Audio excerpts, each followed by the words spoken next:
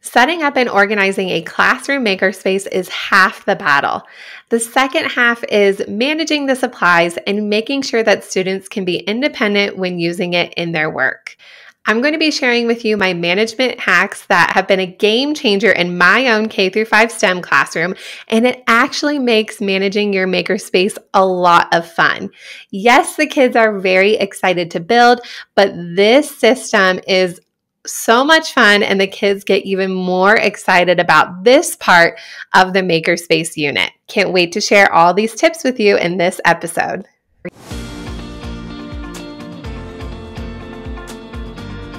Are you tired of running out of Makerspace supplies after one lesson with a class? Are you wanting kids to be independent with their supplies but not sure how? And how can you add more of an element of math when implementing Makerspace supplies? I totally get it. It can be a lot to manage with a small class of 25 or even all the kids in the school. But you want to know my secret? It is having a Makerspace menu and money system.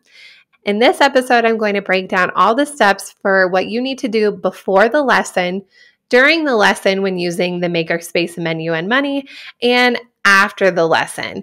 This will really answer all of those questions. And again, it is so much fun and you're really going to love it. You'll need to do before teaching a Makerspace lesson and a little bit of prep work before diving in. If you haven't already, make sure to go listen to episode 5 where we talk about how you can organize your Makerspace and gather materials for your space so that you are ready to go. So that is a big part of this, is making sure that you have enough materials.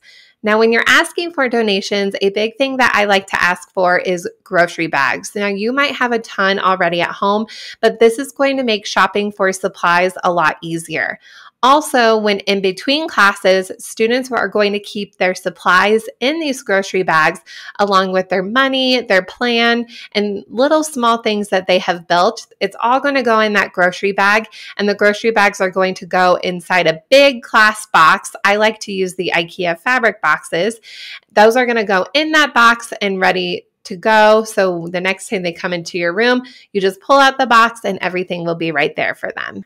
Of course, you're setting this up based on a lesson that you want to teach that will use the Makerspace.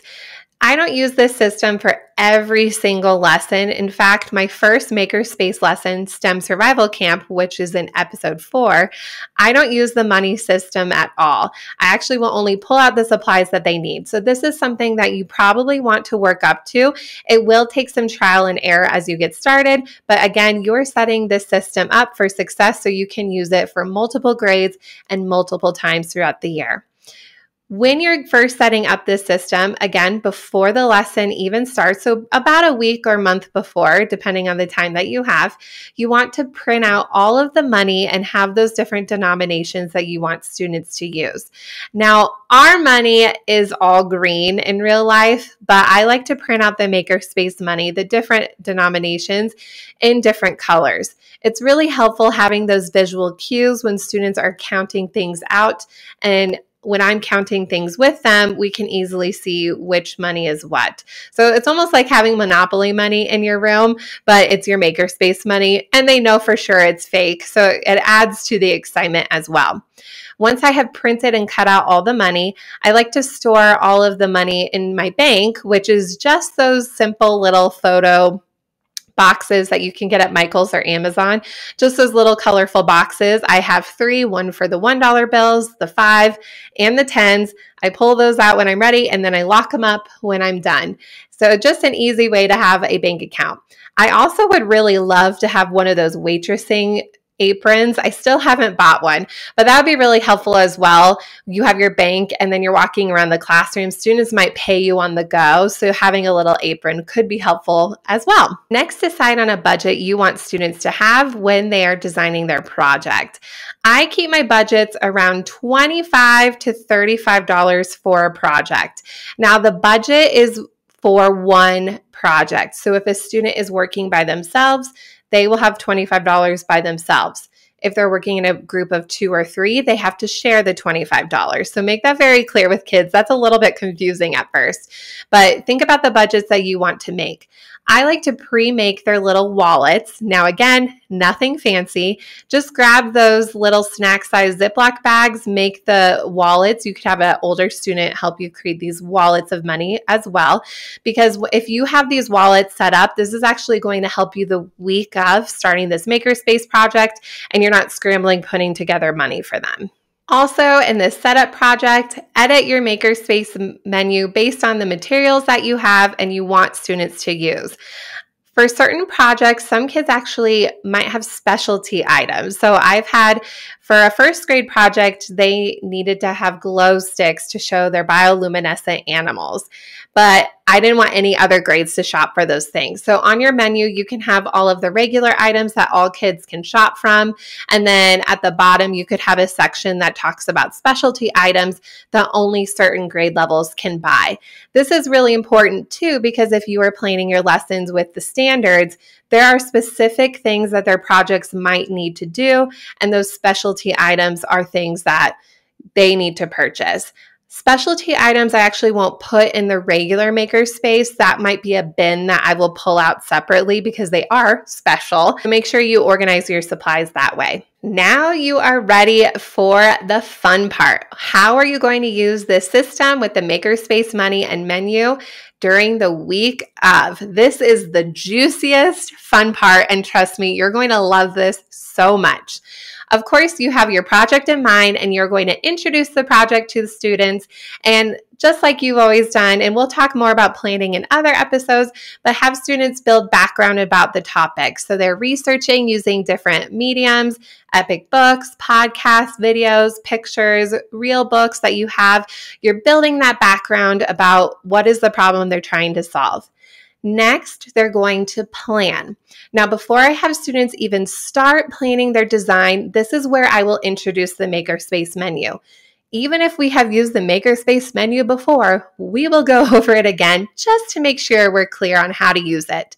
So I will talk to them about their budget, what supplies are on the menu, where supplies are located, what items are free, which items are not. Yes, there are free items like paper, glue sticks, crayons, markers, things that kind of help them cut and design.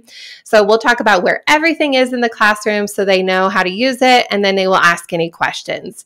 Now, part of that planning process is not only are they drawing a thoughtful plan by drawing and labeling their design, the other part of their plan is they need to create their shopping list. Now, this will really help students think about how they want their project to look based on the amount of money they get to spend. So having these both at the same time is really important. I will have the same process also for all of my kids. I usually start this in second grade, so second through fifth grade we'll use this system, and then I'll use a modified system for first and kindergarten. So students will thoughtfully plan their design. They will create their shopping list, so they have to write out all the items they would like to buy, how much of each item, and how much it's going to cost. Then on their paper, they're going to total up all of those amounts and then write down how much money they might have left over. Once they have their thoughtful plan and their shopping list with all of those things included, they have to show those to me.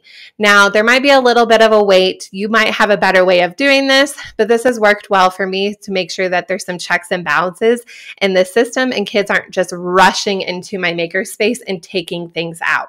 Students will show me those things. I'll give them some feedback if they're missing things or not. I won't always check their math right away because once they come back with their supplies, we'll actually add up things together. So don't worry too much about the math. You can, but you're going to have another time you're going to check what they're adding up anyway and even do more mental math with them.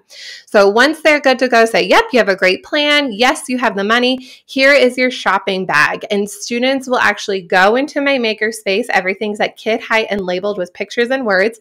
They'll go into the Makerspace and they will shop for all of their supplies. They'll put everything in their shopping bags and grab what they need. Then, once they're done shopping, they will come back in line. They might have to wait their turn, and we talk about that's how real stores work. you might have to wait your turn. We don't come and put things in my face. So once they wait their turn, I'll take everything out of their bag, and I have the Makerspace menu up on the TV. So it's great of having the same menu, 2nd through 5th. You will start memorizing the prices, and there won't really be a question of how much it is. So that's really helpful as well. So I'll take everything out of their bags, and then I will start saying the totals. Like, okay, you have 2 plates and a ball. So 5 plus 3, and I have them answer me. So we're working on a little bit of those fast facts and mental math. Once they have added that up with me, because their shopping list might change, which that's how real life goes, then they'll count out their money and then give that to me. I'll put it in the cash register. They can always come back and shop for more if they need, or even make returns, but then they're ready to go. While students are shopping, there even might be some kids who are still working on their plan, and that is okay. This whole system really differentiates itself and helps kids be independent and work on what they need. So it's really fun having this whole system in your classroom where they feel like they're in charge of their project. I am checking in with all of them, seeing their designs and talking about it, which is really exciting. So the shopping part will take place the end of day 2. So let's say you have 5 days for this project. This will happen at the end of day 2, and really day 3 is the biggest shopping day. Day 4 and 5, kids might be returning a few things here and there. Some kids might be purchasing a couple things like, hey, here's a straw, and they'll give me $1. That's why having a little apron would be amazing. But there's this whole flow in the classroom. It's super exciting and energetic, and the kids are really in charge as you get going with this project, and you're not managing so much of, here's this for you, let me cut this. They're really in charge of this whole project. Kids always ask this question about returns. Can I return something? I say yes, as long as the item can be reused. If they bought a straw and it has only been bent a little, yes, that can be reused. But if they bought a straw and cut it up into tiny pieces, no, I'm not going to give you your money back. I also don't let them get their money back for tape, hot glue gun use, unless they really didn't use it. Even if they used a little bit, I don't give them their money back. But most things, yes, they can have their money back. Now, tape and hot glue are really expensive items that they can purchase. They can have the option of buying a little bit of tape for $5, or I don't think they actually can buy a little bit of hot glue gun. They can buy a little bit of tape for $5, and then they can buy unlimited use of tape for $10, unlimited use of the hot glue gun for $10. That's about half of their budget. So kids are so funny. Some will not want to spend anything and only use free items. Nothing happens if they do or don't spend their money. I could have an incentive, and some kids just spend it all right away. What's really awesome too about this process is when kids are in that planning stage and as they're building and they want more things, they start bringing stuff from home. I don't ask them to bring things from home. They don't have to. I have plenty of that, unless there's, again, grocery bags. I need more of those. But some kids will even think about how they can use the breakfast trash. I had some girls who really wanted a specific size bucket for their design.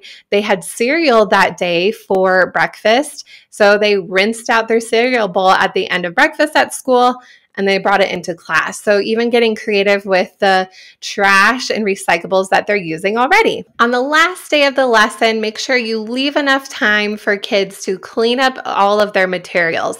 That is part of taking care of the space and the whole process of the Makerspace menu. So give them about 10 minutes where they'll put back any supplies that they didn't use. They'll return any of the money they didn't use, any projects that they don't want to keep. They can even take those apart and put back items that can be reused. Sometimes kids will, like I said, bring things from home and they'll let me keep the rest, which is awesome because then I'm restocked for the next group of kids. So this really needs to be added into the system. Don't say, okay, good job, you're done, bye, and your room's a disaster. This is part of the STEM experience. You do need to clean up. I say, I don't care if you make a mess, but I care if you don't clean it up. So that's just a whole part of this Makerspace experience. Now, I know this sounds like a lot, so I wanted to make this setup even easier for you. I have made you a Makerspace bundle for getting started that comes with the Makerspace menu and money that I just shared with you about. 180 plus supply labels with words, pictures, and different colors to match your classroom theme, an editable donation letter, anchor charts, and getting started lessons. This will all be linked in the show notes, or you can grab it using this link, naomimeredith.com/TPT Makerspace Bundle. Thank you so much for joining me today. I can't wait to hear how this system works out in your classroom.